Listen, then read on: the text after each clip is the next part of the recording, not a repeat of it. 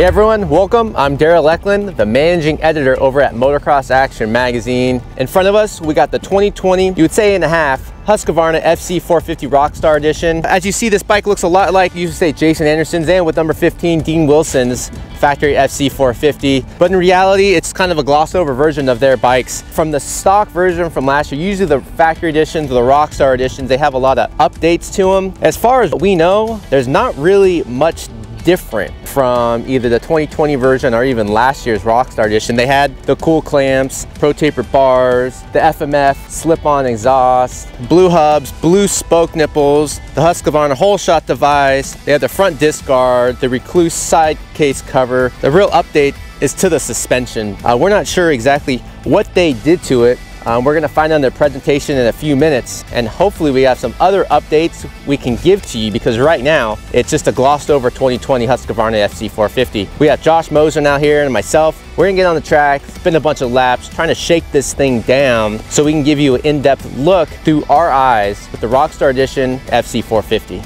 So stay tuned.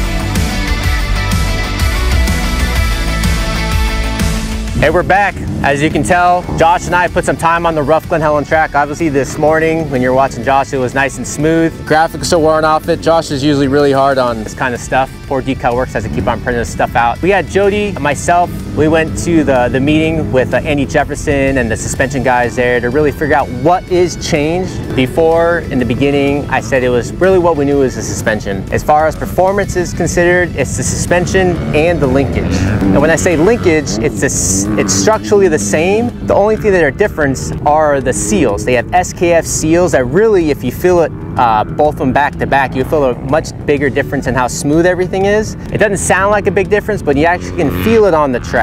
As far as the forks, it gets really technical, the things they made on the forks. I won't get into that. For our test in the June issue, we'll have the technical breakdown of every little thing they changed in the forks. It's really a lot. As you know, last year for the 2020 FC450, actually the whole Husqvarna motocross line, the suspension settings were soft. I mean, really soft. It wasn't just middle of the road, vet soft.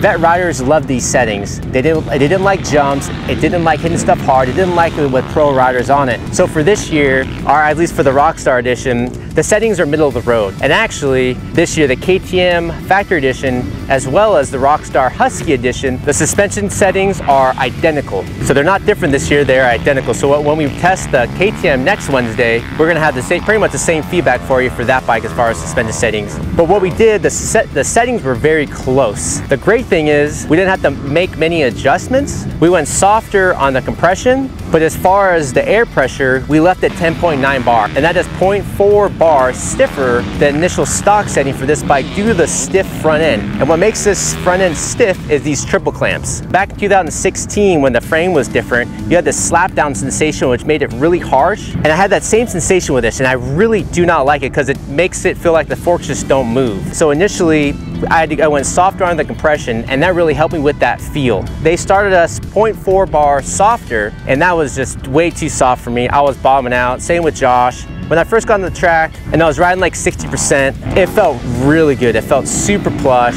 The REM track out here with no jumps, not really big bumps, it would be amazing. So for a vet novice, even vet intermediate, around 180 pounds, maybe 190, it would be a completely great fork setup. For me, for Josh, pro level rider, obviously lighter than I am, but faster, we had to stay with the stock setting and go a little softer on the compression.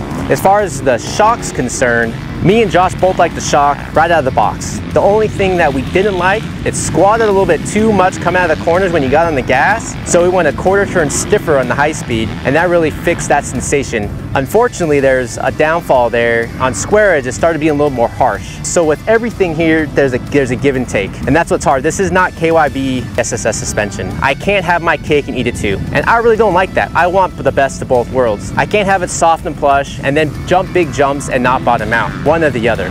When it was stiff, it was harsh. And then when it was soft, it was too soft. There's not really a middle of the road setting. That works great everywhere for me.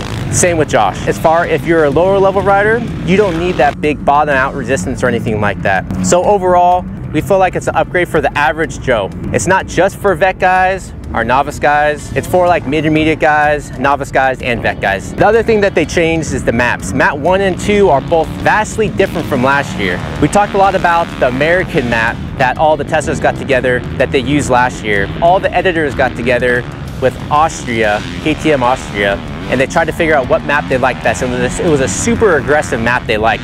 Last year they had a toned down version of that. This year, they went a little closer to that map for map 2, and they really wanted to make the two maps really distinctly different. Map 1, smooth, linear, but powerful, and then map 2 is super aggressive. For me, it was almost too aggressive, it got me tired, but if you wanted that power here now out of the corners, it was there.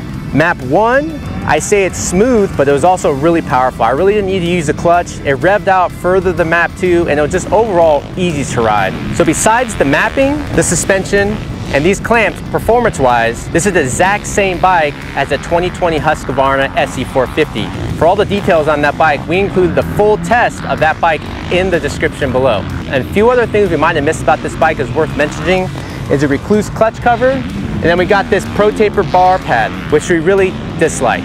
We had this 2 years ago, it moves around when you're riding and stuff like that. They make an upgraded one that we really like. This one, it's just kind of distracted.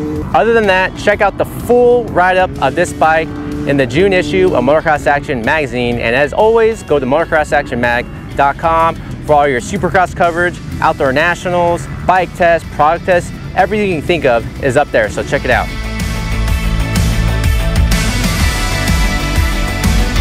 To stay up to date for all MXA's videos, hit that subscribe button now. And here's a few other videos to keep you entertained.